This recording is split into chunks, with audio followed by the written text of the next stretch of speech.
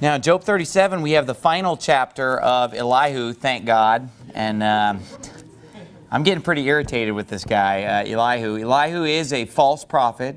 He is speaking lies in the name of the Lord in chapter 37. He's been speaking now for 6 chapters. And just to demonstrate to you, of course, that Elihu is a false prophet and that he is speaking that which is not right, go to Job 38 and just look at the very beginning of chapter 38. Now keep in mind when you read this that this guy Elihu has been talking straight, non-stop, uninterrupted for the last 6 chapters. And as we've gone through these 6 chapters, I've pointed out doctrinal error after doctrinal error in every chapter. We've shown that these chapters contradict what the Bible clearly teaches elsewhere in God's Word, and that this man Elihu is just plain wrong all the way across the board.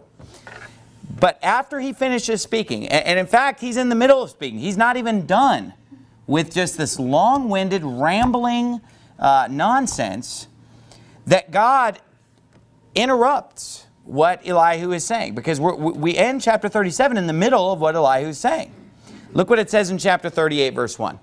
Then the Lord answered Job out of the whirlwind and said, "Who is this that darkeneth counsel by words without knowledge?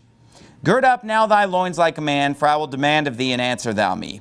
Where wast thou when I laid the..." And he begins to ask questions to Job, and he begins to speak to Job.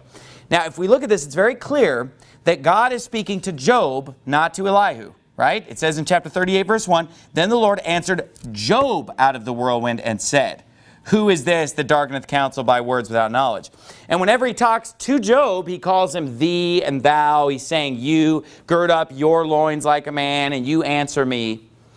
And he's talking about this other guy in the third person. It's obviously Elihu. You know, who is this that darkeneth counsel by words without knowledge? Okay, so that right there is God saying that what Elihu said is wrong. Now here's the thing. I didn't even need God to tell me that. Because just reading the 6 chapters and comparing Scripture with Scripture, it's obvious that Elihu's words are not lining up with what the Bible teaches. Not only that, but the whole book of Job is about Job going through suffering and misery.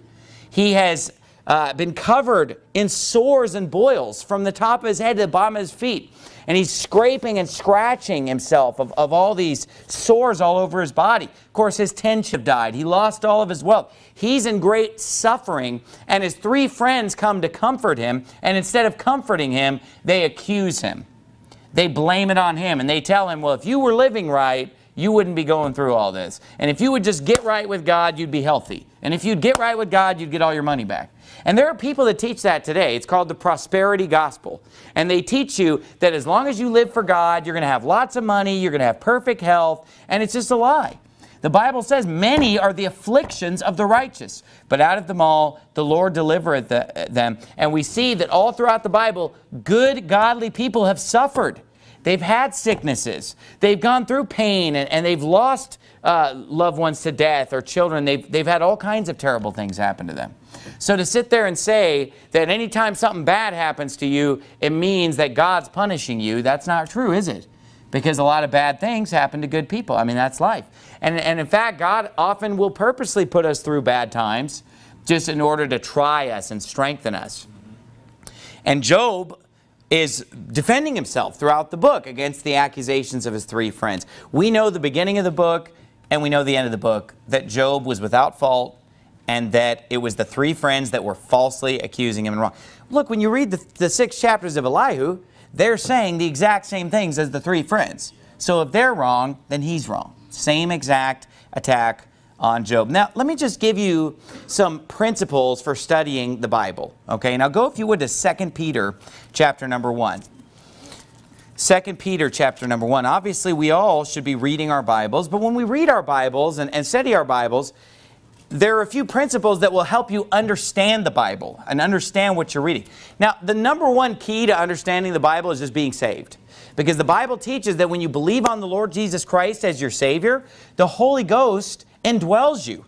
So when you're saved, the Holy Spirit lives inside you and He will guide you into all truth. And as you read the Bible, the Holy Spirit will be your teacher. You know, it's amazing how many unsaved people have picked up the Bible and tried to read it and it just didn't make any sense to them. And I remember my wife said that she had picked up the Bible before she was saved, and she read John chapter 1, and it didn't make any sense to her. And so she just quit reading it. And then after she got saved, the day after she got saved, I gave her a Bible, and I said, hey, start reading the Bible every day. And I told her, why don't you start in the book of John? Just coincidentally, the same chapter that she had read many years earlier. She read John chapter 1 after being saved, and she understood it. It made sense to her. And I mean, keep in mind, she didn't grow up in church, had no other knowledge hardly of the Bible, but yet as a brand new believer, been saved for 24 hours, I handed her the Bible. She read John chapter 1, and I asked her what it was about, and she explained it to me. It made sense to her. She loved it, and she was excited about reading it because of the Holy Spirit being there to help her understand it. See, the natural man receiveth not the things of the Spirit of God. They are foolishness unto him, neither can he know them, because they are spiritually discerned. So because the Bible is a spiritual book, you have to be saved to understand it. People that aren't saved, they don't understand it. That's why they darken counsel with words without knowledge, as Elihu did. Also, the Bible says of the Jews that do not believe on Jesus Christ, it says that when they read the Old Testament, that they have a veil over their eyes as they read the Old Testament, that they cannot perceive it, they cannot understand it. And he says when they turn to Christ, the veil is removed, and now they can understand what the Bible says after they turn to Christ. Here's what's funny though. A lot of Baptists today, when they want to understand the Old Testament, they go to Jews to try to get interpretations on the Old Testament. Seriously. I mean, I've heard them say, oh, we should bring in a rabbi and ask him about this, that, and the other, because they're Jews. They're going to understand it because they're Jews. Come on, they're Jews. They understand the Hebrew. But it's really not true. I mean, why would you go to somebody who's been reading the Bible blindfolded? Because that's what he said. He said when they read the Old Testament, they have a veil over their eyes. And the Bible says that the God of this world hath blinded the minds of them that believe not. So I think there was something about the blind leading the blind. And then they're both going to fall in the ditch. So why would I go to someone who the Bible says has been reading the Old Testament blindfolded and ask them to interpret it for me and think that they're going to have a deeper understanding? Isn't that ridiculous? So, when we talk about understanding the Bible, if you're saved and you read your Bible every day, God will teach you. You will learn something from the Bible. But let me just give you 3 principles when you study your Bible, just to help you not be confused and just to get the most out of it, okay? Because the Bible says, study to show thyself approved unto God, a workman that needeth not to be ashamed, rightly dividing the word of truth. So let me just give you 3 ways to rightly divide when you're reading the Bible. Number 1, you need to divide between that which is man's word and that which is God's word, okay? Now look down at your Bible there in 2 Peter. Or did I say 1 Peter or 2 Peter?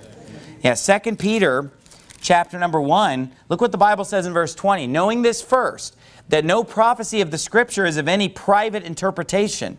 For the prophecy came not in old time by the will of man, but holy men of God spake as they were moved by the Holy Ghost. So the Bible's telling us that when we read the Scriptures, we know that it didn't come by the will of man. The Scripture came through holy men of God that spake as they were moved by the Holy Ghost. That's why the Bible says all Scripture is given by inspiration of God and is profitable for doctrine, for reproof, for correction, for instruction in righteousness. So when we look at the books of the Bible, Genesis through Malachi of that Old Testament, we need to understand that those Scriptures came by inspiration of the Holy Ghost.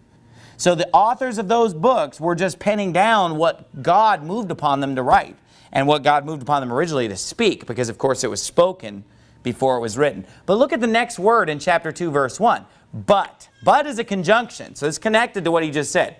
So he says that the Scripture, came through holy men of God that were speaking as they were moved by the Holy Ghost. But look at verse 1 there. It says, but there were false prophets also among the people.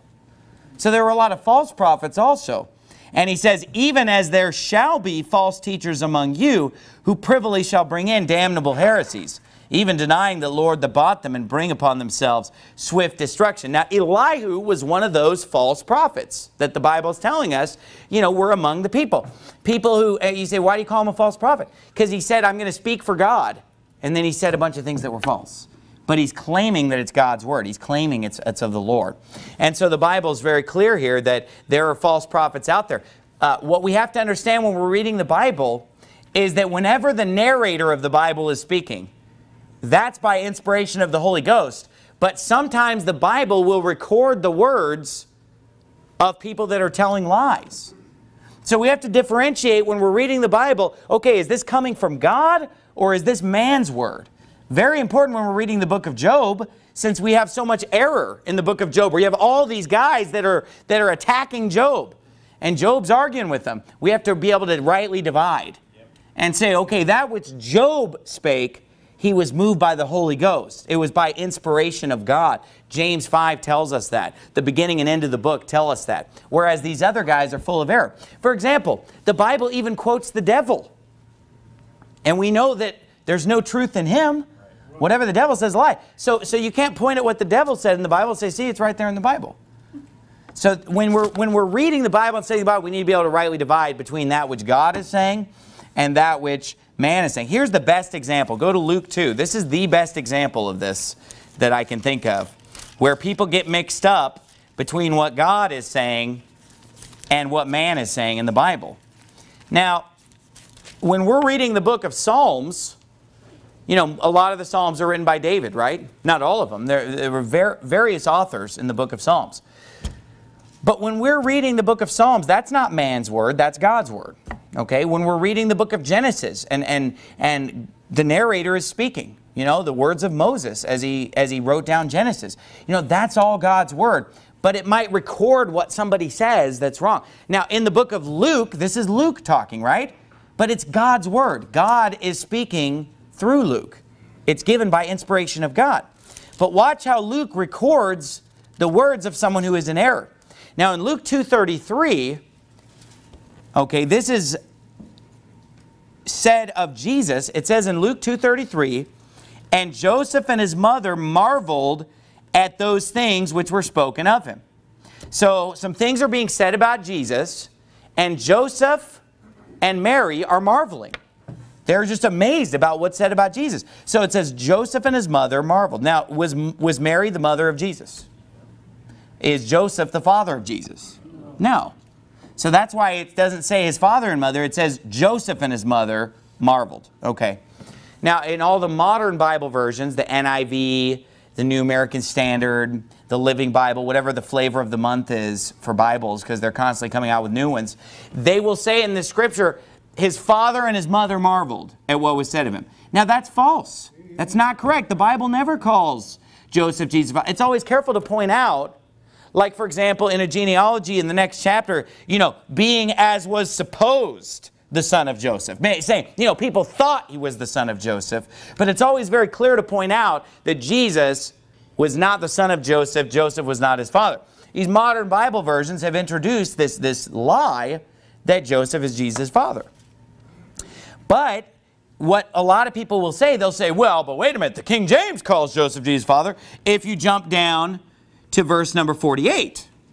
Now look at verse 48. It says, and when they saw him, they were amazed. And his mother said unto him, Son, why hast thou thus dealt with us? Behold, thy father and I have sought thee sorrowing. So what did his mother Mary just call Joseph in verse 48? Do you see that? So Mary says, your father and I have sought thee sorrowing. And people will say, see right there, the King James is calling Joseph Jesus' father. See, the Bible called Joseph Jesus. No, is that the Bible calling Joseph Jesus' father? That's Mary talking. See what I'm saying? So these are the type of things you have to watch for when you're reading the Bible. Is this God talking or is this just a person talking? Is this the narrator? Now when Luke's talking, the narrator, it's of truth every time. But when someone else in the story pipes up, it's not necessarily true. And in fact, these people who are pushing these modern versions, they forgot to read the next verse. Because look at the next verse. Mary says something that's in error. She says, Son, why hast thou thus dealt with us? Behold, thy father and I have sought thee sorrowing. Verse 49 says, and he said unto them, how is it that ye sought me? Wist ye not that I must be about my father's business? So right away he's correcting her, saying, wait a minute. When I'm here preaching the word of God in the temple, I'm about my father's business. That's in direct response to her calling Joseph his father. He corrected her, wait a minute. She says, oh, your father and I have been, no, wait a minute. I'm about my Father's business. And he wasn't building furniture. Because, you know, Joseph was what? Joseph was a carpenter. And he's not building furniture. He's speaking the word of God. He's saying, didn't you realize? Wished you not? Didn't you know that I would be about my Father's business? So this is a perfect example where people fail to rightly divide. And they take something Mary said, where she was corrected for it even, in the next verse, and then they just take it as gospel. You can't just take what people say in the Bible and just take it as God. Take what the Bible itself is saying as gospel. The narrator of each book. In Luke, that would be Luke. In John, that would be John. You know, whatever the case may be. But sometimes when there are quotes like, hey, Elihu said this. Well, it doesn't make what he said right. Now you say, is every word of the Bible true? Of course every word of the Bible is true, because it's true that Mary said that. What she said wasn't true. You know, it's true that the devil said that in Matthew chapter 4. But it doesn't make what he said true. You see how that works? So that's an important thing, to be able to divide between God's word and man's word. Secondly, we need to always divide between Old Testament and New Testament. Go to Hebrews chapter 8. Hebrews chapter 8. You say, why are you teaching us how to study the Bible? Because I'm so sick of listening to Elihu. I can't. I'm just trying to spend as little time in that chapter as I can. You know. But anyway, honestly, I will get to it in a minute, but honestly, it's a bunch of fluff. I mean, God even said of his words, you know, he's just darkening counsel. He's just clouding things up with all these words without knowledge. And that's why it's important to realize that just because he said it doesn't make it right. Okay. For example, in Jeremiah, another example on my first point. In Jeremiah, false prophets are constantly coming to Jeremiah and preaching lies to him. Hananiah is one of them. And Jeremiah rebukes him, you know. So you got to be able to differentiate that. So number one, divide between God's word and man's word. Number two, you got to divide between Old Testament and New Testament. And this is a big mistake that a lot of people make. They try to take stuff from the Old Testament and try to contradict that which is written in the New Testament. Now, let me just make this real clear. The New Testament has replaced the Old Testament. Okay? The New Covenant replaces the Old Covenant. Now, a lot of people aren't comfortable with that statement that I just made, but honestly, that is what the Bible teaches. A lot of people try to teach that the Old Testament is still in effect and that somehow the New Testament is just overlaid on top of it. But read what the Bible says in Hebrews chapter 8. Let's just start in verse 13. He says in Hebrews 8:13, in that he saith a new covenant, he hath made the first old. Now that which decayeth and waxeth old is ready to vanish away. Does everybody see that? I mean, it's pretty clear what he's saying here. That's the Old Testament. We're in the New Testament now. Okay. Now, that doesn't mean that the Old Testament is not profitable to be studied and to be learned from and even to be applied in many cases, but we have to rightly divide between the Old Covenant and the New Covenant. Now, look back, if you would, at verse number 6 of chapter 8. It says in Hebrews 8:6, but now hath he obtained a more excellent ministry, by how much also he is the mediator of a better covenant, which was established upon better promises. Now, when we see the words covenant and testament, they are used interchangeably in the Bible. They both mean the exact same thing. Now, the Bible is clearly telling us in Hebrews 8:6 that the New Testament is better than the Old Testament. Now, again, we're not saying that God's Word is better than God's Word was then.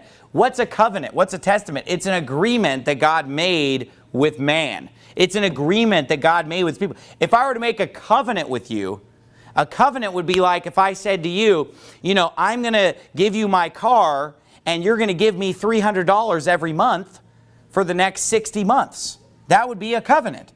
That would be an agreement or a contract. Okay, so there's the old covenant that God made with mankind at Mount Sinai. Everybody following? Galatians 4. He made that old covenant with man at Mount Sinai where he gave the law unto Israel. And he told Israel, if you keep these laws and if you worship me, you will be my holy nation. You will be my peculiar people. You will be a light to the Gentiles. And he made that old covenant with the children of Israel. Okay? And that old covenant was sanctified with the blood of animals. It was with the blood of goats and of calves that were sacrificed unto the Lord that sanctified that old covenant, that old agreement that he made with Israel. Okay, they broke that covenant. And when Jesus Christ came, they rejected the Lord Jesus Christ. And so upon the death, burial, and resurrection of Christ, we entered the new covenant or the New Testament. Now let's read on. Let's read verse 6 again just because it's such a key verse. It says, "But now hath he obtained a more excellent ministry, by how much also he is the mediator of a better covenant, which was established upon better promises. For if the first covenant had been faultless, then should no place have been sought for the second. For finding fault with them, he saith, Behold, the days come, saith the Lord, when I will make a new covenant with the house of Israel and with the house of Judah." So what he's saying here is that there was a problem with the old covenant. Now, it wasn't that God was the problem. It wasn't that God's word was the problem. It says in verse number 8, "For finding fault with them, he saith." So they're the ones who broke the covenant. They're the ones who failed. That's why the first covenant had to be replaced with the second covenant. I'm just expounding to you what the Bible clearly says in this verse. He says that if the first covenant had been faultless, then should no place have been sought for it. You wouldn't need the second covenant, the new covenant. "Finding fault with them, he saith, Behold, the days come, saith the Lord," verse 8, "when I will make a new covenant with the house of Israel and with the house of Judah." Look at verse 9. "Not according to the covenant that I made with their fathers, in the day that I took them by the hand to lead them out of the land of Egypt, because they continued not in my covenant, and I regarded them not, saith the Lord." Now do you see that? When did he make this covenant? When did the old covenant come into effect? When they brought him out of Egypt, right? And that's when they went to Mount Sinai. And God gave the 10 Commandments. And God gave the first 5 books of the Bible, Genesis, Exodus, Leviticus, Numbers, and Deuteronomy, unto Moses. So that's what we mean when we say the old covenant. Okay, we're talking about that agreement that God made with his people at Mount Sinai in the Old Testament. And he said there was a problem with that covenant. Here's the problem. It relied upon the obedience of the children of Israel. They were not obedient, therefore that covenant had to be replaced with the new covenant. Okay, and that new covenant is not according to the old covenant. So again, this isn't just, the old covenant stays there and we just add the new covenant on top. No, it's a replacement. Because he says right there that the new covenant, verse 9, is not according to the covenant that I made with their fathers in the day when I took them by the hand to lead them out of the land of Egypt. Watch this. "Because they continued not in my covenant, and I regarded them not, saith the Lord." So what does it mean, I regarded them not? I no longer recognized them. I no longer considered them as my people anymore. I don't regard them as my people because they didn't continue in that covenant. Now there's a new covenant. Okay, and he says in verse 10, "For this is the covenant that I will make with the house of Israel after those days, saith the Lord. I will put my laws into their mind and write them in their hearts, and I will be to them a God, and they shall be to me a people. And they shall not teach every man his neighbor and every man his brother, saying, Know the Lord, for all shall know me from the least to the greatest. For I will be merciful to their unrighteousness, and their sins and their iniquities will I remember no more. And that he saith, the new covenant, he hath made the first old. Now that which decayeth and waxeth old is ready to vanish away." Chapter 9, verse 1, "Then verily the first covenant had also ordinances of divine service and a worldly sanctuary, for there was a tabernacle made." And he goes on to talk about the candlestick and the offerings and the sacrifices and all. It's a long book in the book of Hebrews. But I want to point out just some key things in chapter 8, that there is a difference between Old Testament and New Testament, isn't there? To sit there and say, it's just the same thing. It's just the same covenant, just the same agreement. God's dealing with people in the same way. It just simply isn't true. Because the old covenant has been replaced with a new covenant, and the old covenant is decaying and waxing old and ready to vanish away, he said, when this is being written. And according to the new covenant, God's agreement is not with the children of Israel, just meaning the physical seed of Abraham and Isaac and Jacob, but rather the new covenant is made with all of mankind. It's unto the Gentiles. Under the new covenant, it's basically has nothing to do with what nationality you are. It's for red and yellow, black and white to be a part of God's chosen people without even having to be circumcised. Without having to go through joining the nation of Israel or anything like that. You could be of all nations. And if you just believe on Jesus Christ, the Bible says you're made nigh through the blood of Christ. And so now the natural branches of the Israelites have been broken off, the Bible says, because of their unbelief, according to Romans 11. They've been broken off of that tree that represents the people of God, the people of the spiritual Israel. They've been broken off, and then it says that we Gentiles have been grafted in their place. Okay? And what does it mean to graft something in? It's really amazing, but what they'll do is they'll take a branch of one type of tree and they'll actually attach it to a different tree. And they've been doing this for thousands of years. Isn't that amazing? They'll cut off a branch and they'll carve out a spot for a branch from a different tree, and then eventually it'll accept that branch. It'd almost be like if, your arm had been chopped off and somebody else's arm were attached. I'm not saying that's going to work. But it's that type of a thing, except it's with trees, okay? So it's really an amazing thing that they've been doing that for thousands of years. But that's basically what happened on the tree here. All the unbelieving Jews, all the unbelieving Israelites, God broke them off. He cut them off from being a part of His people.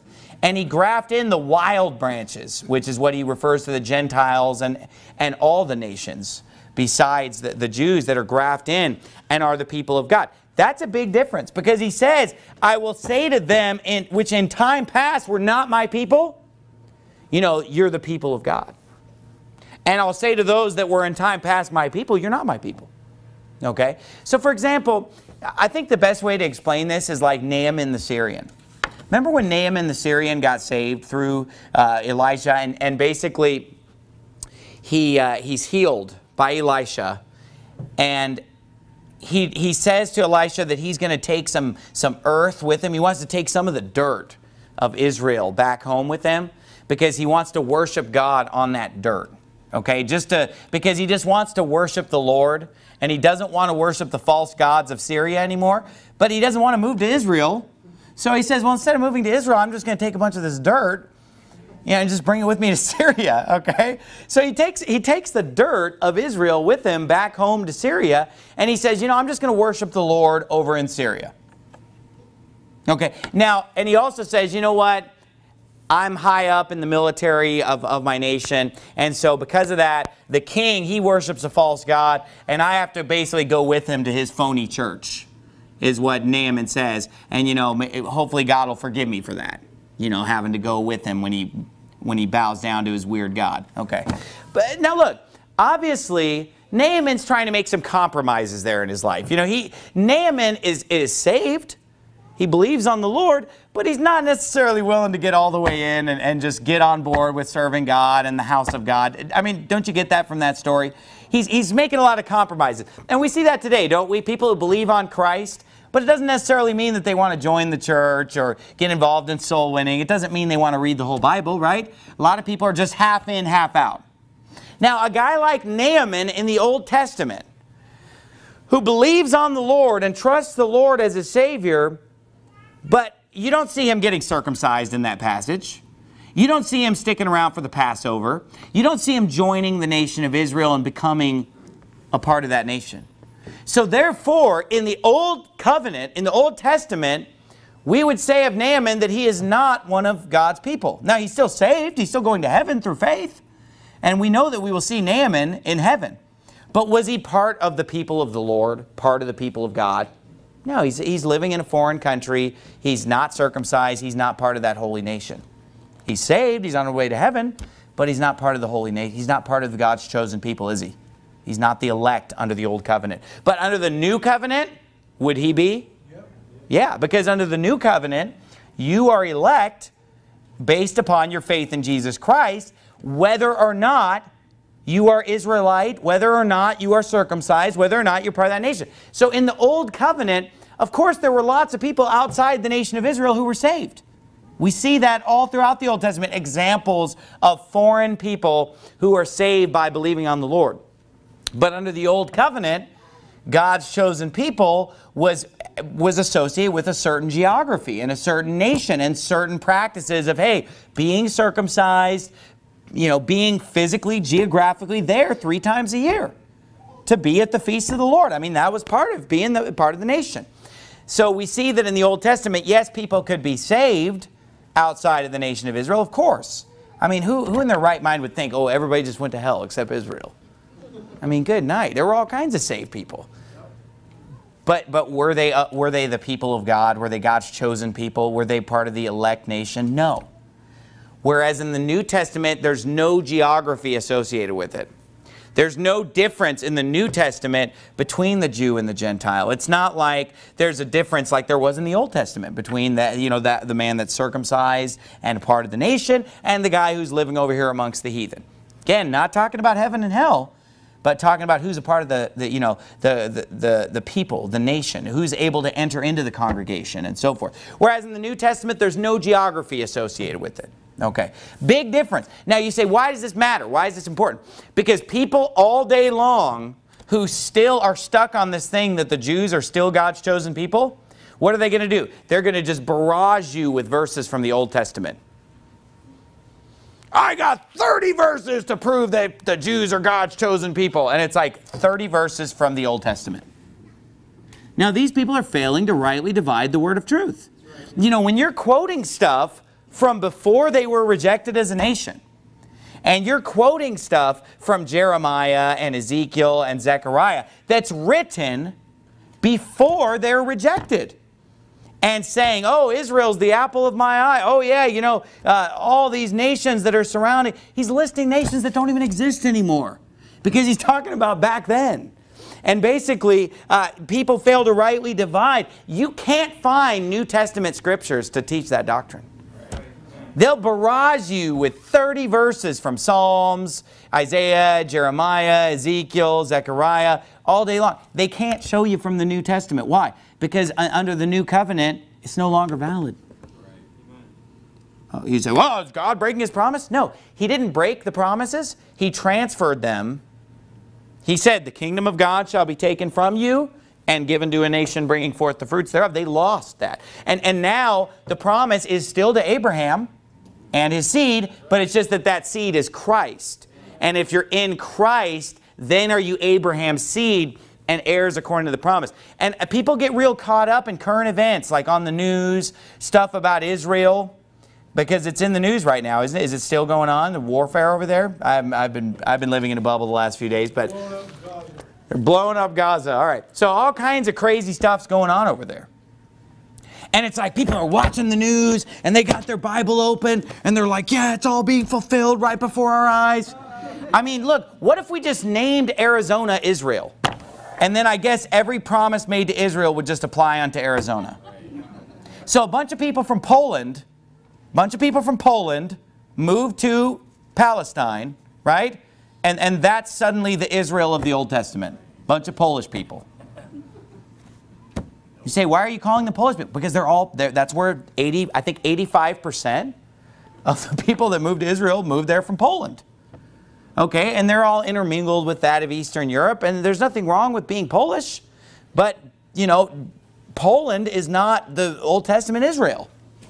You know, they make great sausage. You know, I just had it for lunch today, but it doesn't make it God's chosen people. You know, and I don't think they were making sausages either because, you know, they weren't into pork, but that's another story.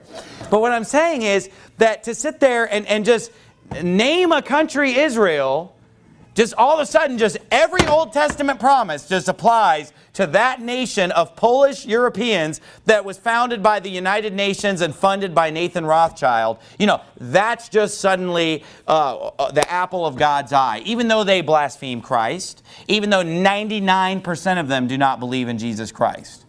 Even though in order for me to become a citizen of that country over there, I would have to deny the Lord Jesus Christ for them to allow me to be a citizen. Did you know that? It's a fact.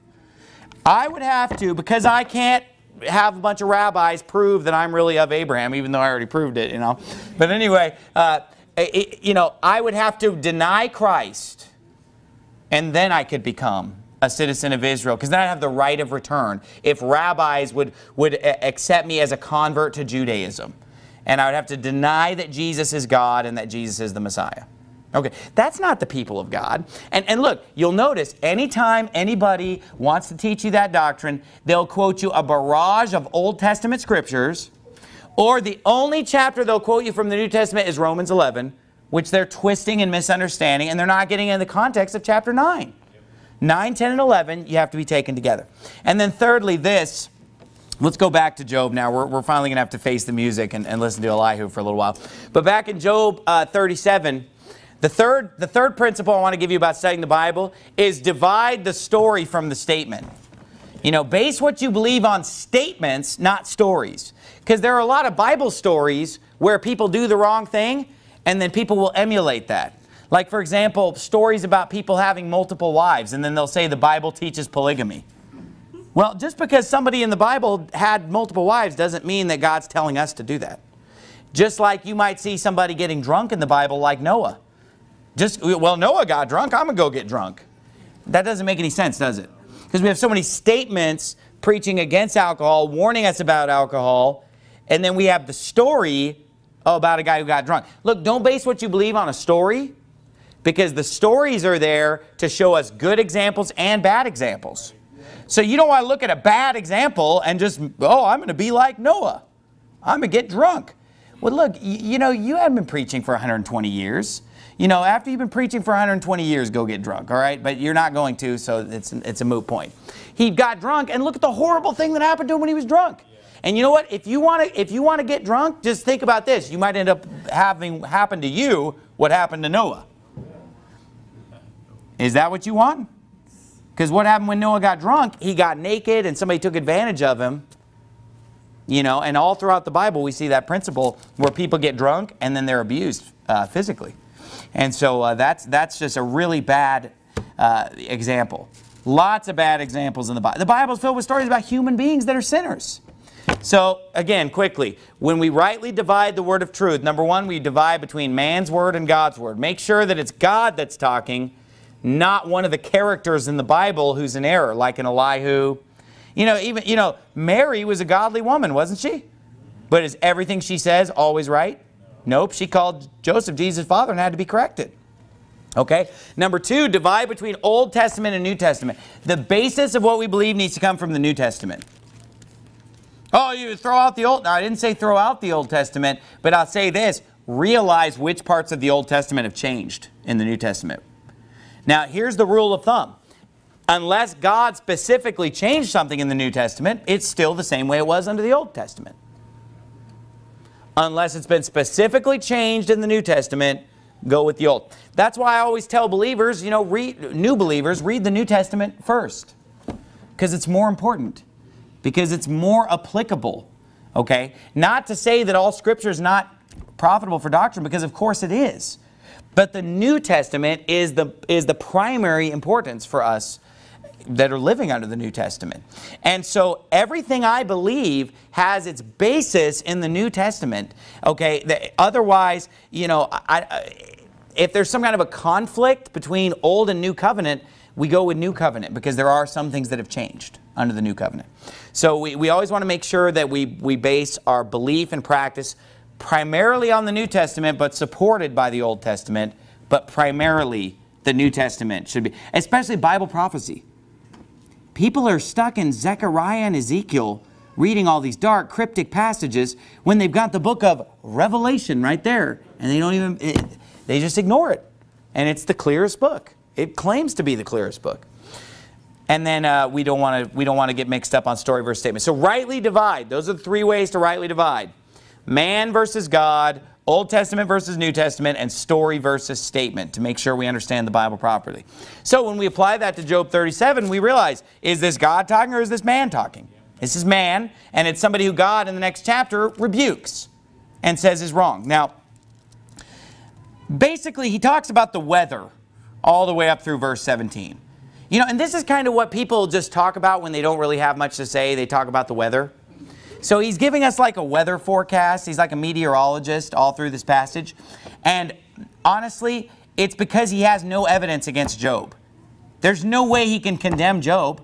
So he just goes on and on. And on. Finally, God had to shut him up. God can't even wait for this guy to finish. He just has to just interrupt the guy. Like, who is this guy, And thank God he interrupted him when we did, or else the book of Job might have 100 chapters of this guy. But let me just point out a major error in his doctrine, starting in verse 19, because this is something actually that came up with the three friends quite a bit too. I noticed that the three friends, Eliphaz the Temanite, Zophar the Naamathite, and Bildad the Shuhite, they also made this same error quite a bit that Elihu makes. And look at verse 19. It says, teach us what we shall say unto him, for we cannot order our speech by reason of darkness. Shall it be told him that I speak? If a man speak, surely he shall be swallowed up. Now here he's talking about prayer or speaking to God. And again, this is a theme that came up earlier with Job's three false friends. He basically says that if I speak to God, if I pray to God, like he doesn't really care. Because there are just so many people on the earth, there are just so many millions of people that, you know, when I speak to God, it just gets swallowed up. I mean, it said, look, if I speak, is it going to be told him that I speak? He says in verse 20 there. You know, if I say something to God, is somebody going to tell that to God? Now, this is something that, again, the three friends talked about, but this is very contrary to Scripture. Go to Psalm 139. I'm going to show you a lot of reasons biblically why this is wrong, what Elihu says. And earlier in the words of Elihu, and also in the words of the three friends, there's constantly this theme coming up of just, we're nothing before God, and God just doesn't really care about us. And if we serve Him, it doesn't really give Him any pleasure. And if we disobey Him, it doesn't really cause Him any grief. God just doesn't really care. Because He's just so much greater and mightier than us. We're just like nothing unto Him. We're like ants to Him or something. Now, a lot of times you'll hear people talk this way, and on the surface, you might think that it sounds good, like it's really giving a lot of glory to God.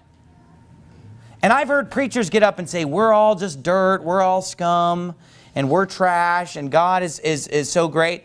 But here's the thing though, even though that sounds like you're being really humble and you're giving God a lot of glory, it's actually a lie. Because actually we are very valuable unto God. God actually loves us and God cares about each one of us. God is not just looking at us as just a mass of just a sea of people, and He just doesn't really care about the individual. Actually, God loves and cares about each one of us individually, and we matter to Him. And when we pray to God, listen to me now, when we as His children pray to God, He is listening and He cares about what we say to Him. Look what the Bible says in Psalm 139. This is a perfect example. Beginning in verse 13, it says, for thou hast possessed my reins, thou hast covered me in my mother's womb. I will praise thee, for I am fearfully and wonderfully made. Marvelous are thy works, and that my soul knoweth right well. My substance was not hid from thee when I was made in secret, and curiously wrought in the lowest parts of the earth. Look at verse 16. Thine eyes did see my substance, yet being unperfect, and in thy book all my members were written, which in continuance were fashioned, when as yet there was none of them. So he's saying, even when I was in my mother's womb, and I was being formed in my mother's womb, my members or body parts, some of them hadn't even formed yet. Maybe all the fingers weren't there. What the world would call a blob of tissue, which is actually a child that's being fearfully and wonderfully made in its mother's womb. God was there forming and fashioning David in his mother's womb. And every child is formed and fashioned by God in its mother's womb. It's not like God just starts a ball rolling of DNA. You know, when the seed of the man comes to the egg of the woman, it's not just that starts a ball rolling and God just kind of takes His hands off and just lets it go. No, God says that He forms and fashions us in continuance throughout the process of pregnancy, forming and fashioning that child in its mother's womb. And science doesn't even understand most of what goes on with that process of gestation in the mother's womb, and just the miracle of life. Just the miracle of pregnancy and childbirth is an amazing thing. Now, look what it says in verse 17. How precious also are thy thoughts unto me, O God. How great is the sum of them. If I should count them, they are more in number than the sand. When I awake, I'm still with thee. This is one person, David, speaking to God, saying that God's thoughts toward him are so numerous that the sum of them, and sum is a mathematical term, that the sum of them would be the sum of the grains of sand by the seashore. Now, no one can number the grains of sand by the seashore. You know, it'd probably be a number similar to that number on the board over there. You know, some huge 18 quintillion. I mean, it probably goes beyond that. Just an amazingly huge, mind-boggling number. And God has had that many thoughts toward you. Even though there are billions of people in the world, that's how many thoughts God has had about you. God is such an infinite God that He can think about each of us individually. He can care about each of us individually. And the Bible tells us in Matthew chapter 6, flip over there, Matthew chapter number 6,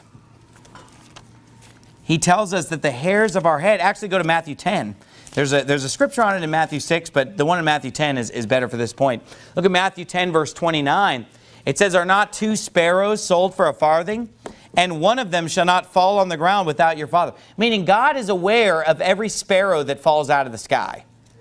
You know, God is able to comprehend everything that takes place in the universe because He's God. It says in verse 30, "But the very hairs of your head are all numbered. Fear ye not therefore, you're of more value than many sparrows." So basically, anyone in this room, God could tell exactly how many hairs are on your head right now. Now, some people that'd be easier than others. No, I'm just kidding. But anyway, you know, God has the hairs of our head numbered. That's amazing. Doesn't that show that God cares? Yep. And that we're not just expendable unto Him. We're not just cattle unto Him. We're not just, you know, just pawns unto Him in some game that He's playing. No, He loves us. He cares about us, and He thinks about us. And He wants to hear from us. He wants to hear our prayers. Go to Revelation chapter 8. Revelation chapter 8. And while you're turning to Revelation 8, let me give you something from Malachi chapter 3. Go to Revelation chapter 8. Revelation chapter 8, I'm going to read for you from Malachi chapter number 3, which is the last book before Matthew. It says in Malachi chapter 3, oops, I'm in Zechariah like all these people who are worshiping Israel right now are stuck there. But it said they forgot about the New Testament, you know, how God took the kingdom of God from them, gave it to a nation, bringing forth the fruits thereof. Did I mention that? Anyway, Malachi chapter 3, verse 16, it says, "Then they that feared the Lord spake often one to another, and the Lord hearkened and heard it, and a book of remembrance was written before Him for them that feared the Lord and that thought upon His name." So the Bible tells in Malachi 3:16 that when we talk about the Lord and when we pray unto the Lord, He has a book of remembrance where He keeps track of all that. He remembers all of that. Now, think about your children. You love your children, and you keep things. We have a drawer in our house of just all kinds of... Our kids are constantly grabbing a piece of paper and drawing pictures and writing things down. And we like those things. You know, we keep big boxes of them in our attic. We just have giant boxes just stuffed with just pieces of notebook paper of just drawings and notes and "I love you, Dad," and "I love you, Mom," and all those different things. And, you know, we care about those things, and we want to hear from our children. And we like them to speak. And look, just because we have 8 of them, it's like, well, we have 8. If we lose a few, whatever. I mean, we still got 6. Is that really the attitude? No, because obviously we love them all. Well, God is so much greater than we are. He can't, it's not like He just maxes out at 8 of what He can love and care about. He cares about all the billions of people. He knows who they are. And His children, those that are saved, you know, He loves and cherishes and writes down their words and cares what they say. But look what it says in Revelation 8:3. It says, "And another angel came and stood at the altar." And keep in mind, this is future events that have not yet happened, that are going to happen in the end of the world. It says in Revelation 8:3, "And another angel came and stood at the altar, having a golden censer, and there was given unto him much incense, that he should offer it with the prayers of all saints upon the golden altar which was before the throne. And the smoke of the incense, which came with the prayers of the saints, ascended up before God out of the angel's hand. And the angel took the censer and filled it with fire of the altar and cast it into the earth. And there were voices and thunderings and lightnings and an earthquake. And the 7 angels which had the 7 trumpets prepared themselves to sound." So the Bible talks about here that God is having incense burned before Him. When we think of incense, we think of a sweet savor. You know, we think of something that smells good. People burn incense just to make the house smell a certain way, right? And God has incense being burned before Him with the prayers of the saints. All the prayers that we pray, the Bible teaches that God preserves those. And those are going to be offered up before God, and it's a sweet savor unto God. In His nostrils, you know, the prayers of His children. God loves us. God cares about us. And these guys in the book of Job, they just have this really weird attitude about God whether it's the three friends or Elihu, of just, God doesn't care about us. God, if we pray, it just gets swallowed up. You know what I mean? It's like we just keep calling and we just keep getting a busy signal. Because he's too busy listening to the chosen ones. Or he's too busy listening to these people over here. Like we just call and we just can't get through. We can't get through. We were out soul winning and this lady today said when she prayed, she felt like she was leaving God a voicemail. I've never heard that one before. But anyway, like we just can't get through. And that's why they're just looking at Job and they don't have any sympathy for him. They don't have any compassion for him. And I think part of the reason why the three friends and Elihu did not have the love that they should have had for Job is because they didn't perceive the love of God. Okay, because the Bible says, hereby perceive we the love of God. Okay, and what does perceive mean? To understand it, to comprehend it, to realize it. The Bible says, hereby perceive we the love of God, that He laid down His life for us, and we ought to lay down our lives for brethren. So when we perceive God's love, when we understand that God cares about us, God loves us as an individual, no matter who we are, it's not like God just thinks, well, you're not the pastor, so you're not that important. You're just a church member. You're not that important. No, God cares about all of us. He loves all of us, and He thinks about us. And when we pray, He always hears. You could just start talking to God anytime, and He's just ready. Yes, He's ready to hear. He's ready to listen. He's a very present help in time of need. And when we perceive God's love toward us, that will allow us to care more about other people. The more we understand that God cares about us individually, on an individual basis, then that allows us to be able to care about other people and love and follow that example, perceive the love of God. That's why the Bible teaches how people that are unsaved, they don't have love like people that are saved. Hereby shall all men know that you're my disciples, if you love one another, because that love comes from God.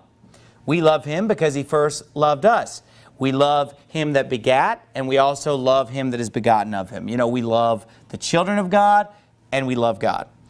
And we love Him because He loved us. So people who have this weird view of God, and there are people today that have this doctrine of a mean God, or a God that's impersonal, or a God that doesn't really care about the individual, and He's willing to just trash us and sacrifice us for no reason. Did God trash Job for a while? Yeah, but He had a reason, He had a purpose, and He loved and cared about Job and exalted Job. And He never had turned away His face from Job. A great example of this in the Bible also is Hagar. Hagar is not really the coolest Bible character that people would emulate. You don't hear a lot of churches preaching sermons that, hey, be like Hagar. But actually, Hagar was a godly woman. And Hagar actually did end up succeeding in life and raising a godly son, Ishmael. A lot of people don't understand that story. But when you look at that story, she flees from Sarah and Abraham, and she's upset, she's down, she doesn't know what to do. And you know what? God sends an angel to come talk to her. And He comes and talks to her, and He encourages her. And you know what? She walked away and called that place Beer Lehi Roy, and she said, Thou, O God, seest me. She was just so impressed that God saw her. God's not just so worried about Abraham and Sarah and the big characters, but also, He has time to look out for the Hagars of this world who are living a little bit of a messed up life. And she was just really moved by the fact that God even cared about her at all. That she called the name of the place Lehi Roy after the fact that God sees me. And it said it was called that unto this day, when it was written. Because that was something that God really wanted us to realize, that God sees us. God cares about us. He loves us. He doesn't just care about the important people, whoever that would be. But He actually cares about the individual. And so I think that the reason why Job's three friends were so unloving to him, and why Elihu was so unsympathetic with Job, is because these guys do not perceive the love of God. When you read their words, you don't feel the love of God at all. The only thing they talk about is just God just being so strict, which He is strict, but wait a minute, what about His love? What about His compassion? What about the other side of the coin there? So anyway, I think that's a key lesson that we get from the book of Job is that, you know, they have an image of an unloving God and a God who doesn't care and a God who just doesn't hear us when we pray. And thank God that we do not have a high priest that cannot be touched with the feeling of our infirmities, but was in all points tempted like as we are, yet without sin. So he knows what we go through. He's been through it himself. He lived on this earth as a human being. He knows what it's like. And when we cry out unto him, he sympathizes with us. He doesn't just, that's your problem. I'm busy right now. No, he actually cares when we have a problem. So that's a comforting thing about the love of God. Next week, we're going to get into the best part of the book of Job. We're done with Elihu. I'm ready to wash my hands of this guy for the rest of my life. Okay. But we're going to get into the best part of the book of Job. Chapters 38, 39, 40, 41, and 42 is the best part. I mean, everything's been building up to this. So it's going to be a great passage. But let's bow our heads and have a word of prayer. Father, we thank you so much for your word, Lord. Help us to rightly divide it. Help us not to get carried off into error by failing to discern between your word and man's word, failing to discern between Old Testament and New Testament, or failing to discern between the story and the statement, Lord. And Lord, help us not to make the mistake of Elihu, just getting the feeling that you don't care, that if we pray to you, our words are just going to be swallowed up. It's not going to get through, and nobody's even going to tell you that we're talking to you. Lord, we know that you're a very present help. And so, Lord, help all of us to take advantage of that and to pray to you very often and to realize that you do care about the troubles of our lives. And in Jesus' name,